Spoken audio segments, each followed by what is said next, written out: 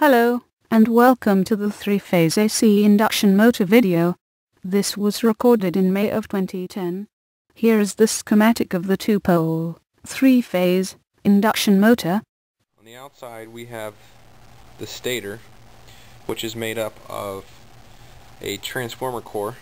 It's kind of hard to tell, but this is an E section right here. We have a piece of metal essentially coming through the coil to concentrate the magnetic field, and we also have the I section right here linking all of the E sections together.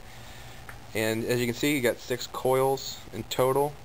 This coil and this coil are wired in series, and same goes for this coil, this coil, and this coil, and this coil.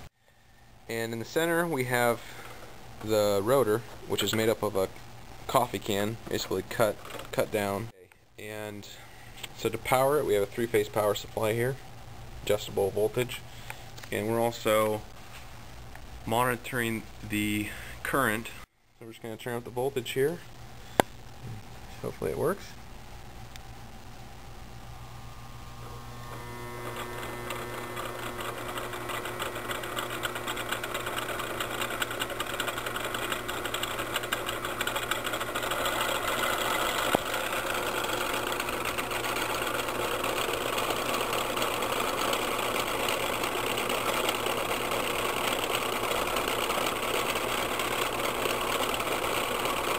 Not bad. About 550 RPM. Just kidding, that's crappy.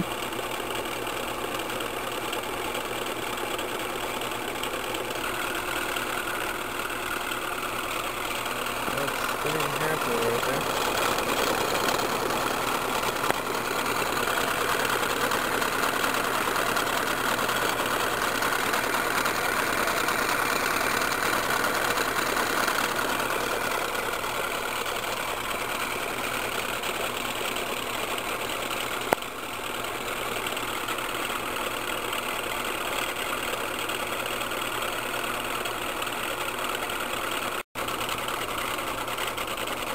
Okay, it's spinning about as fast as it's going to get going.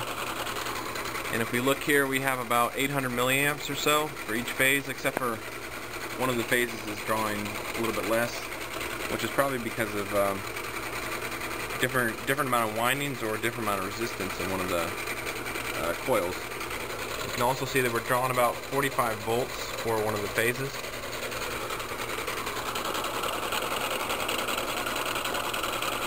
Okay, so we're going to turn off the power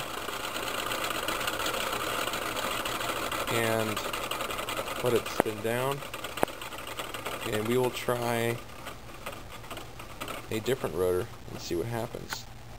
Rotor number 2.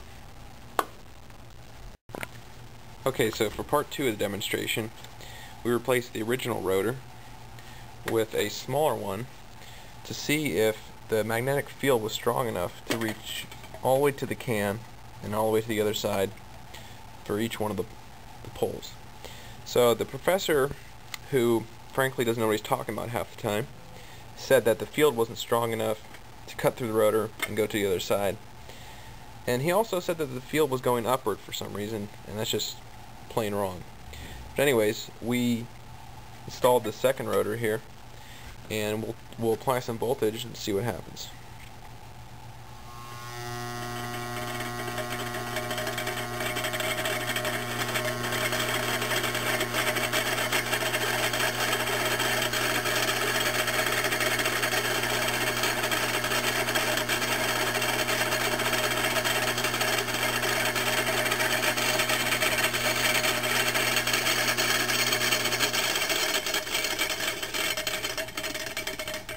So it makes a bit more noise, and it doesn't start up as fast. That's just due to the wider gap right here, but it does work. And that concludes test number 2. Okay, so we put this spiral pattern on top of the rotor just to get the psychedelic effect. Okay, let's apply power and see what happens.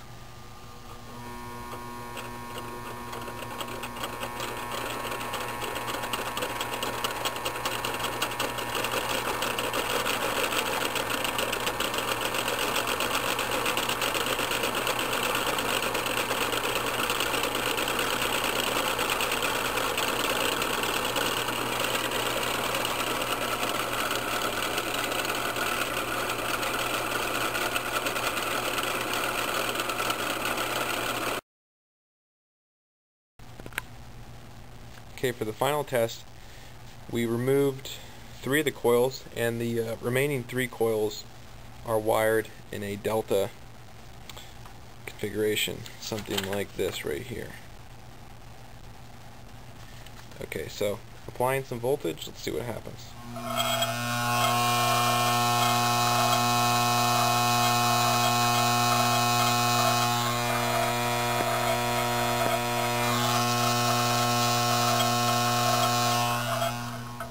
Okay, so you can see it didn't get going very fast, probably because the flux has to actually travel from this coil through the rotor over to this coil. So it's not a straight path. Most of it wants to go straight across, so you have a limited amount coming into this one.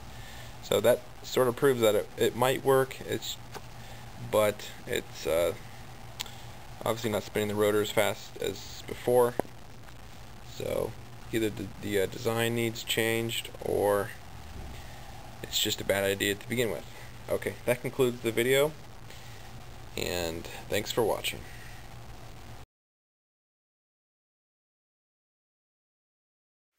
Here's another test where we're going to put a DC current through the coil and see if it can attract the can from that distance. Okay, turning up the current.